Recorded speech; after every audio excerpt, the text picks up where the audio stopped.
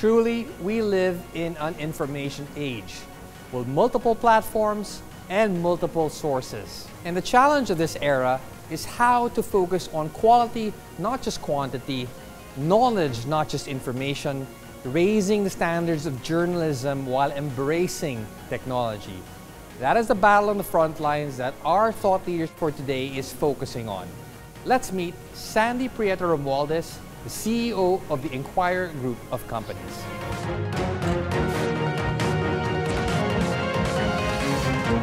You studied sociology at Notre Dame. Tell us about that lovely field and how this really formed your mindset and approach to life. When I was in high school, I went to Assumption, and they have in each year they have a nun that sort of like is your guides you, and one of them who I can say was really my mentor plucked me out, and she said, "What are you doing this weekend? There's going to be a student council seminar, and maybe you'd like to see if it's something that you could do." So I said, "Okay, I have nothing to do this Saturday." So I made it there, but just as an assistant position, and that summer changed my life. Her approach to a leadership training was really basically an exposure. We were just in a community in Rizal, and we lived quite a sheltered life. You just go from school to your training.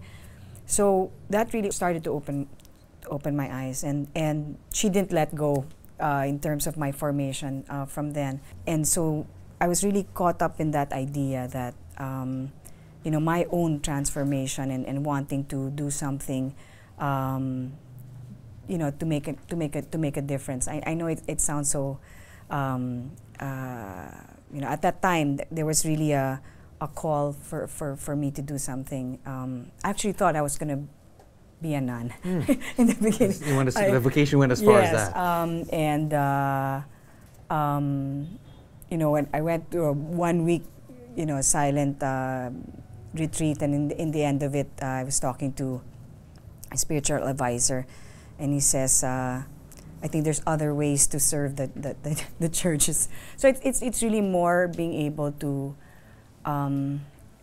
have great sensitivity about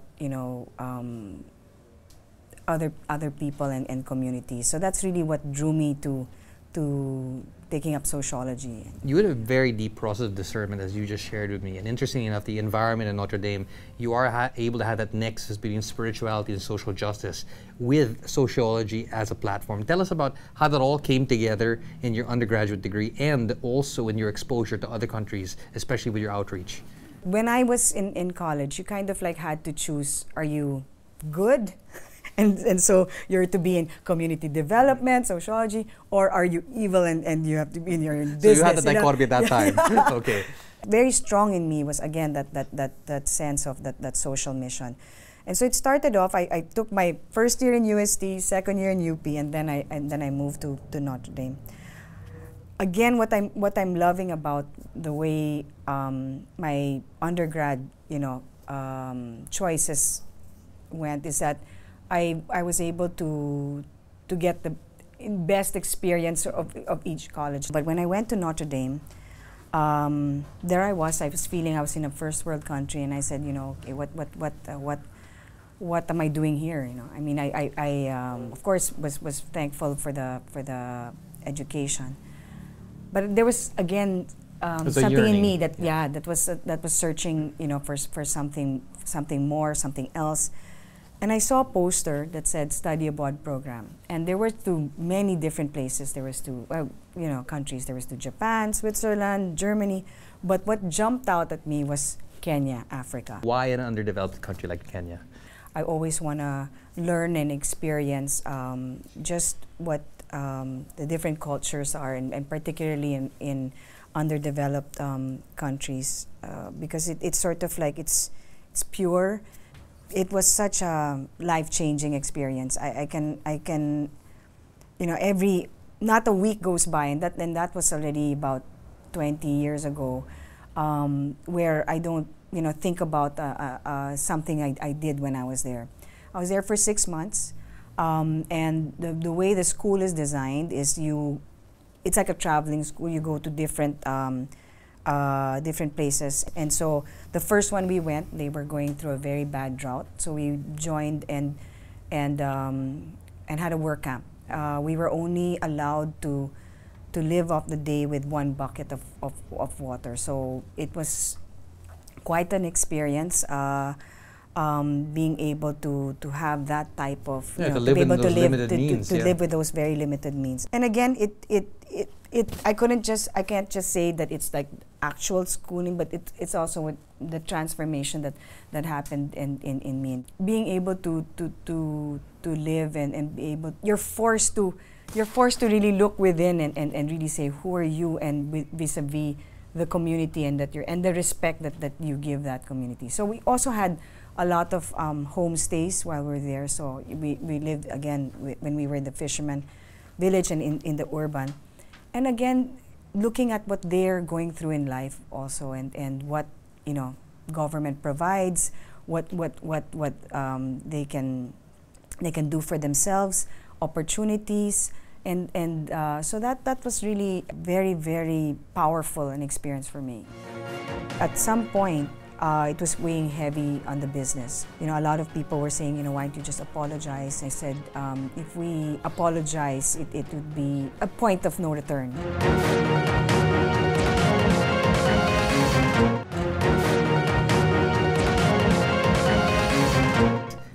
How did you find your way back home? And you mentioned coming into the Inquirer as an accidental occurrence. Tell us about how that all came together. It's sort of like the calling was there, and said that I'd like to come back and be able to see how else I can, how I can contribute in my very, very, very, very small way. And so I went back. At that time, my mentor, she said, how about we try to put up a program that what you went through in Assumption, and you could offer replicate that. it also there. So we did 2 things. We put up something called community development, a short course, and the other one we were helping design that for the college. I realized that the way I wanted to contribute, I wanted to put more science into, you can't just have a big heart, and you need also the structure. Yes, the structure, exactly. I wanted to be able to find a way that how can I channel. So when I went to there was a fantastic course in AIM called Masters in Development Management, which again is what I was looking for. It was the combination. In fact, our first class, the professor said, first of all, I want you to change the word non-profit to actually not-for-profit, because even in any foundation organization, for it to be sustainable, must make profit. It's going to have an economic model. So again, this whole thing about it's not evil. It's not evil to commerce is not evil. It's something that is actually can help people. So before my year ended, actually, I'll never forget that. It's in the second semester.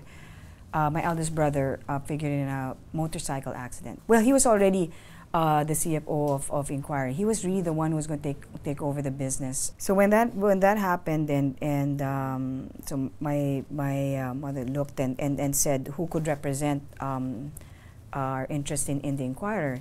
Tessa, in her past life, was an interior design, so she felt it wasn't suited to her.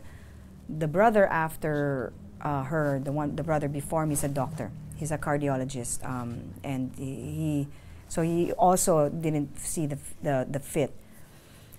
I, on the other hand, maybe it was the mission more than anything that really attracted me. The public trust aspect of the paper, yes. Because the mission is we want to be a catalyst of social progress and change. And so that really grabbed me, and I said, okay, because although the family's invested in the business, my mom, as chair, doesn't carry a practice where it must be a family member that heads the. In fact, prior to me, they were all professionals, but except the one before me was also a stockholder. So I was worried though, because I said, I don't have a deep experience in business. So I said, is there a way that I can train and see how I could do? So for 2 years, I spent time in different departments. You did a rotation. Yes, and all that. yeah, and so that was also quite a fantastic experience. Again, maybe from high school to college, just the approach of that. When you go into a place, there must be that sense of respect and sensitivity. And the immersion also. Yes. So I think when you have it from the approach and when you're coming from your master's program, I think when you take a student perspective, you're so much more open to learning. Until the president, then I owe him, a lot of my learning from him. Ben Pangilinan, one day said, told my mom, I think she's ready. And when I was named, that was, talk about baptism of fire. That was tender age of 31, right? Yeah, I mean, you think about 1998, a heady time indeed, in 1998. So and then that's the time also we were negotiating our CBA. So it was also my first experience there. I was also the only woman CEO of a media company at that time. Young and female. Has its pros and cons. So that's also something I needed to learn and needed to try and hurdle. What really tested your mettle during these periods? Tell us about not just the internal part of absorbing the leadership position, but really managing an external environment as a part of the press. There was a particular issue that was put to my table, and I got a call and I was asked that if the story could be removed, and so I talked to the editors, and they said that the story is solid, and so I got back to them, and so it'd be a good time for you to explain your side, and well, unfortunately, the person did not appreciate that gesture and said, well, expect war from here on. And that in history, that is the advertising boycott that the then President Estrada was calling for. Tell us about how you held your ground. How did you get the entire organization behind that decision? At some point, it was weighing heavy on the business. A lot of people were saying, why don't you just apologize? I said, if we apologize, it would be a point of no return. We could not, sort of like we would be in fear. Basically, and all eyes were on your paper as a bulwark of democracy. So any decision you would have made would have really been a bellwether for the country as well. So as it was weighing heavy, I decided to have first. It started with a board meeting, and I said, how do you feel? Is this something we can carry on? And I'll never forget the words of the treasurer, then Pat Garcia. He said, Sandy, even if we're 8-page tabloid, we are to come out with a paper. And that really, so I told the team, there's going to be no retrenchment. No one's going to lose their jobs. The stockholders are going to take this as long as we can. And again, I shared it, even if it's down to us. And you had higher ideals to live up to as well. Well, that's really when the mission was brought down. It's not something anymore in a poster when you say, you want to be the newspaper of record, that you're a catalyst for social progress and change. For us to see that we would come together, it really solidified, what we were doing and what the mission was.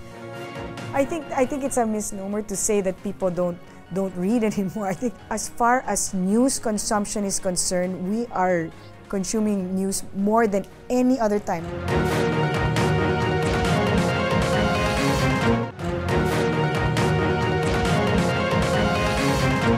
you've survived one disruption in the late 90s, but now this disruption has a lot to do with technology. Talk to us about how the Inquirer is positioning itself to embrace this technology and, and compete, thrive, and do well, and still commit to your public service. We decided to spin it off because we said that if it was going to be under the same company as the broadsheet, the pace of the broadsheet might continually dominate the. You need to form independence for it to flourish. And then we wanted to see also if there's partnerships that we can have. And if you remember, for a few years there, we did partner with another TV network, and so that experience, sort of like pushed us that.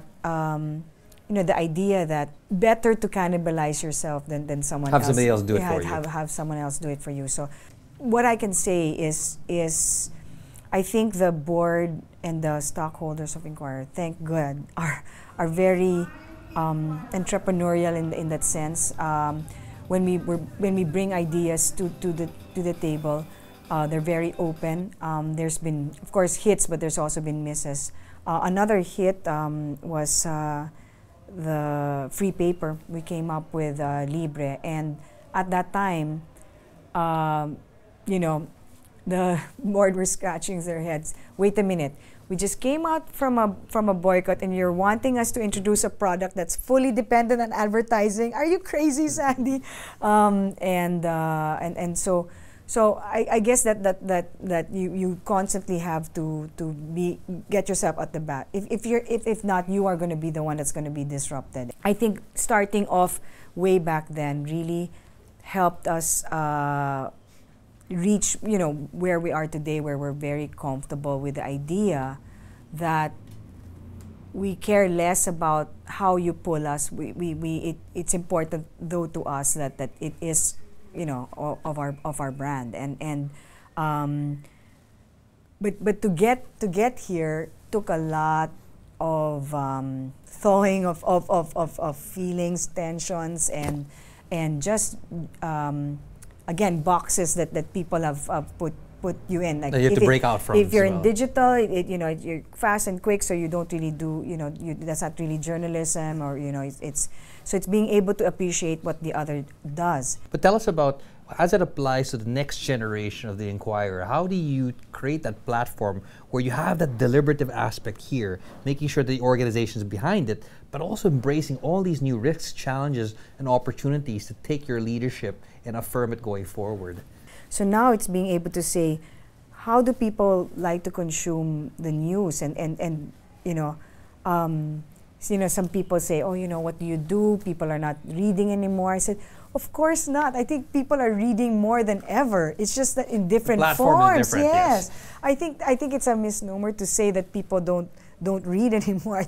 I think as far as news consumption is concerned, we are consuming news more than any other time, more than my parents' time, more than my time. Millennials now are so clued in, and so once you start to think of that, then you can try to see what is the type of content that they prefer in print, what they prefer in digital, and so that it's clear to you. Again, the other thing is the business itself, and it's sustainability, and how to be able to say that, before great products, would be able to get great following. Now there's a lot of components that you have to study and how to deliver. Well, Sandy, part of the leadership of the Inquirer is also trying to find a way to do balance of different media, but also at the same time integrating them together for the consumer and the growing body politic. What are the specific plans of the Inquirer in that regard? We've launched last week is an initiative. It's more than an initiative, but a movement in the Inquirer that allows us to be able to use different avenues in engaging the public, and be able to say which of their, in other words, their favorite stuff, but delivered in the best way possible. And so we got an international consultant. His name is Mario Garcia, and he says, although a lot of the project really had to do with design, he really went deeper and asked us to actually rethink our processes, rethink the way we do things. And so it's actually revolutionized the way we do things. We're still at sort of like the start of it. I wouldn't even say that this is it. I mean, we really just started it. It was over 18 months, so it's like I gave birth to 3 babies already, and so it's going to be a constant look at what we offer and how we can engage the public. So we've got new content, we've got new offerings. We've also introduced a way that the community can also contribute, and we've called it Citizen Inquirer. Through our app, you can contribute to any of our platforms, whether it's a photo, it's a story, or video, because that's today, right? The ability to be able to engage, say, engage, and be able to say, this is happening in my corner of the world. Attention needs to be given. Well, this is the rise of the citizen journalist, right? Correct. So more of the idea of a community, and really is thinking of themselves and ourselves as my inquirer, basically. How to be able to get everyone in that community. Sandy, I mean, it's tremendous that you shared with us how your journey has shaped others, especially through the Inquirer. I appreciate your time and your insights. Thank you very much. And I wish you all the best. Thank you. All right, thank you very much. Thank you. The changing times call for adaptability and innovation to remain viable and relevant. But more importantly, staying true to your values, your role, and mission is what will uplift and sustain an organization. And that is what Sandy Prieto's life tells us simply, clearly, and powerfully.